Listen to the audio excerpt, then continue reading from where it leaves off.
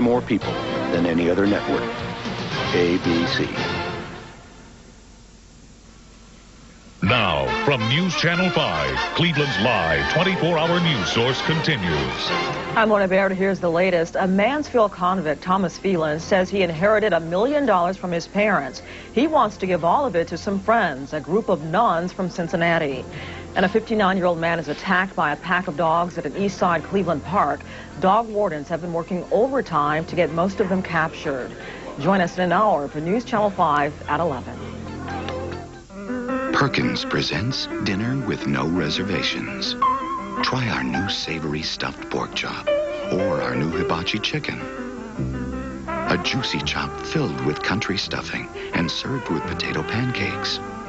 Or a specially marinated chicken breast over rice pilaf with baby carrots. Both so delicious you can play it either way with no reservations at all. Perkins, breakfast, dinner, and everything in between. It was bound to happen. Joel Hyatt has launched the distorted negative attacks. Sure, I've made some mistakes, but I've also learned from them. Mr. Hyatt's distortions are precisely the old-style politics he claims to be against.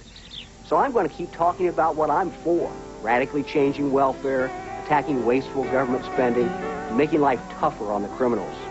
So when you hear the negatives, remember, they say a lot more about Joel Hyatt than about Mike DeWine.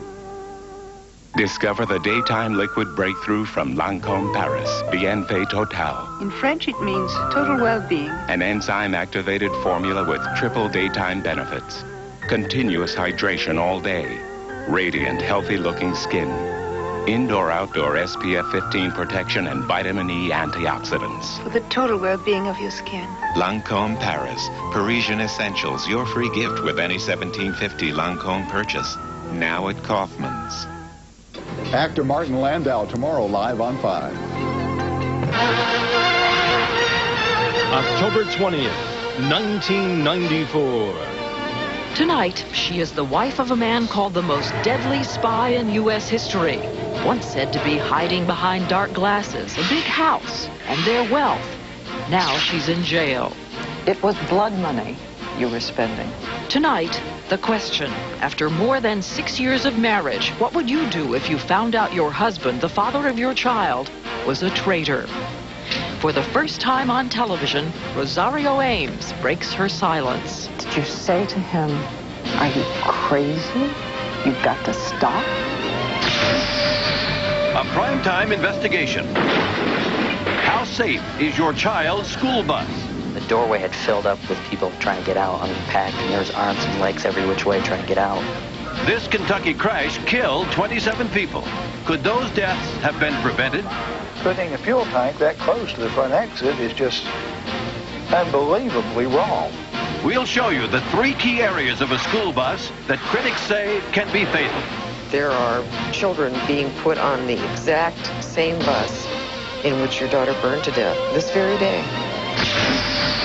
This guy has been given the toughest job in the Western Hemisphere. The goal is to establish a professional police force made up of Haitians to police Haiti. He's a New York City cop sent to turn men who were called thugs into proud defenders of the law.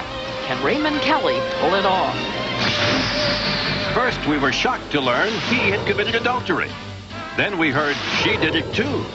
It's a battle for public loyalty in the War of the Windsors. Will it ever end?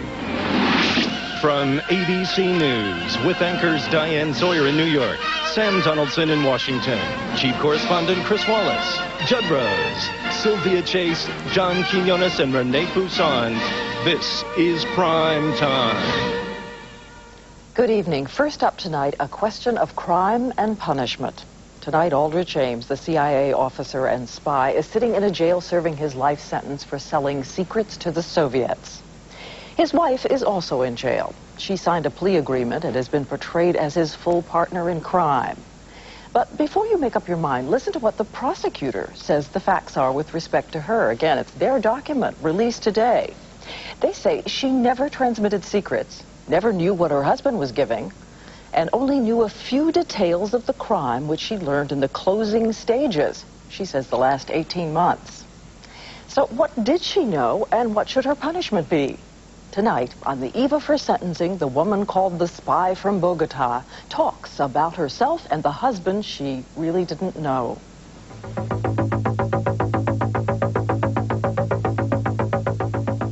In the photographs and the stories, Rosario Ames was labeled a woman spinning a deadly web of intrigue. The mother, who was really a South American Mata Hari, helping her husband, Aldrich Ames, the patrician CIA agent, sell his secrets and sacrifice lives. But the woman who walked in for our interview at the Alexandria, Virginia Detention Center was quiet, nervous, saying she just wanted a chance to tell what really happened and how she feels now about the man she loved. I despise him, basically. I despise him for what he did to his country, for what he did to me, to my family, to his son. Are you the Mata Hari who seduced this American diplomat and turned him into a spy? Absolutely not. No. It didn't change anything for those 18 months. And that is what I'm here for, and that is what I've accepted having done. And I'm not happy with my choice, and I regret it, but there are reasons why it happened. Reasons, she says, and a question. She asks, what would you have done if you had a small child and more than 6 years into your marriage, 6 years after he started spying, you stumbled on a note to your husband and discovered he was a traitor? At some point, I came across a strange piece of paper tucked away in a wallet. I do remember that it spoke about some embassy, our embassy, I don't know whose embassy. And I also know that it talked about this, in quote, I'm quoting, something like the city where your mother-in-law lives. And that's what really worried me, because what does my mother, or what does Bogota, for that matter, have to do with Rick's job at all, you know? So I asked him about it when he came home. What did he say? Very little, but enough to put me here, which is that he was working with the Soviets, for the Soviets. He never said anything about what he was giving them? No. You didn't ask? No. She says she faced an impossible choice. Did you think about turning him in? Not really. I didn't know. I thought of leaving constantly, but turning him in was something that I didn't think I could do. I didn't even know. Most people think that in your situation, they would say, I will not be associated with this in any way, whatever the danger to them. It's easy to talk when you're not in it, to judge a situation when you're not caught up in it. Did you say to him, are you crazy? Are you mad? You've got to stop? I did. I told him that was one thing that I insisted on. I told him, you have to stop. Whatever it is, you have to stop. You have to stop, and he promised he would. And then I went into a period of just, I guess, following a very Rick-like behavior, trying to pretend that if I didn't think about it, it wasn't there.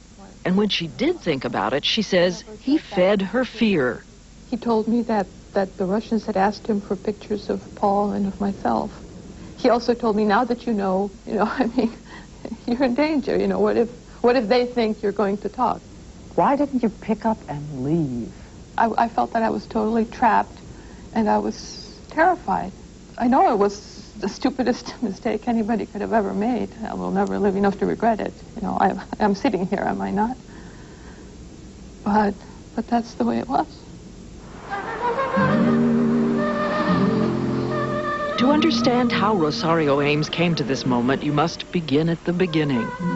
Her father, a respected mathematician and senator in Bogota, Colombia. Her mother, a highly connected professor of literature and poetry.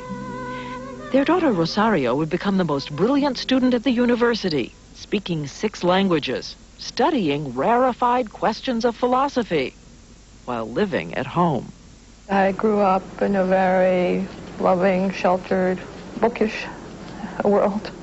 And when Rosario Ames decided to leave here, Bogota, Colombia, it was because a government official urged her to try diplomacy. And not just any government official, the president of the country. So in 1982, she headed off to Mexico City and the Colombian embassy, where she would become cultural attaché and for the first time at the age of 30, live on her own. How sophisticated were you about the world, about men? About men, not very. Not very. Rick Ames, how did you meet him? The Diplomatic Association in Mexico City was very active, and they organized luncheons. And I met him at one of these lunches, I believe it was. She says they spent hours in cafes discussing literature and poetry. He was 11 years older than she, separated from his wife, calm, urbane. He said he worked at the State Department. It would be 2 years before he confided that, in fact, he worked for the CIA and swore her to secrecy, a secret she kept to the end, telling no one.